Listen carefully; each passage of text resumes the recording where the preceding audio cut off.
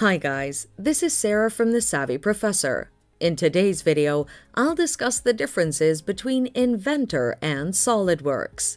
Watch till the end to know the final verdict on which is better. But first, let's start with the differences.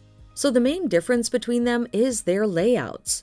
SolidWorks' workspace is sectioned into three main environments: part, assembly, and drawing environments. The parts section is utilized for modeling individual parts to a bigger and more complex solid. As its name suggests, the assembly section is employed in part-to-part assembly processes to come up with a multi-parts complex solid. Whereas the drawing section is utilized for drafting blueprints and other functions such as generating user manuals to the designed models. On the other hand, Inventor's workspace is sectioned into 6 different environments. These include the part section for customary modeling, sheet metal part, assembly, weldment assembly, drawing, and presentation sections. Therefore, SolidWorks' fewer workspace sections offer a friendlier user interface. Pricing and licensing.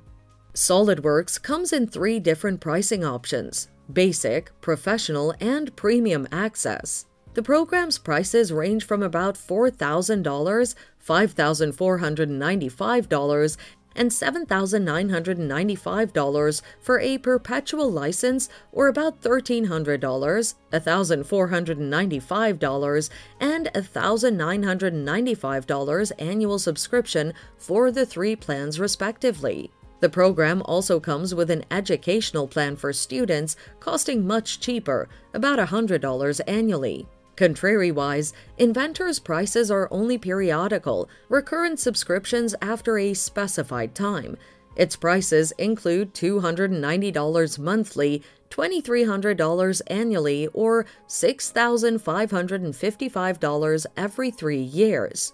The program also comes with a Flex plan, offering a license based on tokens for a limited time, with prices directly proportional to the bundles purchased. Both SolidWorks and Inventor's prices are subject to change. Therefore, Inventor is more pocket-friendly, as its Flex plan can be accessed in numerous pricing options. System requirements. SolidWorks necessitates at least 22 GB of free disk space, 12 GB of RAM, and 3.3 GHz or higher processor.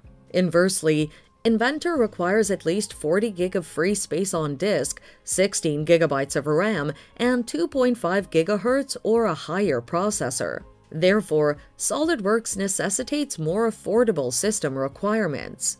But do they have any similarities? SolidWorks and Inventor have numerous similarities. First, both their recent versions operate suitably with Windows 10 64-bit and Windows 11 64-bit. Equally, neither of them is supported by Mac OS or Linux. Lastly, they both provide free trials before subscriptions and various prices. To sum up, which is better, SolidWorks or Inventor? I found Inventor to be a good option regarding cost-effectiveness and price flexibility because of its Flex plan.